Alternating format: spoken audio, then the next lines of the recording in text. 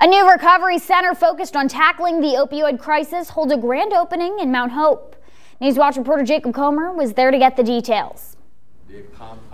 Friday marked the grand opening of a new Veltex Recovery Group location in Mount Hope. The new facility is focused on recovery services for those struggling with addiction. According to the site's medical director, the new center is just one step the state is taking to tackle the drug crisis. We plan to do a comprehensive recovery program for people that have addiction as a disease. The grand opening welcomed various speakers, including representatives from Senator Manchin and Senator Capito's office, as well as Representative Carol Miller. The CFO for Veltex even came all the way from Chicago to be a part of the grand opening and speak on the company's effort to combat the opioid crisis. We looked at West Virginia and looked at this property and said this is an ideal location for us to set up a center. It's not just in West Virginia, but across the entire country. It's a serious matter.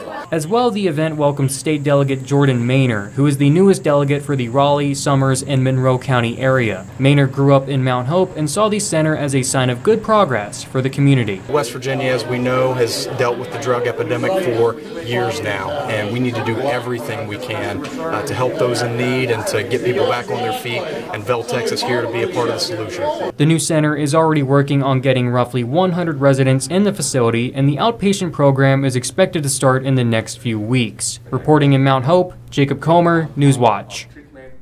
The Veltex Recovery Group chose Mount Hope for its new facility because it was their ideal location to begin tackling the opioid crisis here in southern West Virginia.